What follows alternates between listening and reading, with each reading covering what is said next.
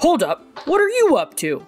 I'm just safely disposing of this medication. And down the drain is safe? Well, yeah, everything down the drain gets treated at a wastewater treatment plant. Actually, removing stuff is a lot harder to do than not introducing it in the first place, and it takes a lot of time, money, and resources to remove them, if it is even possible.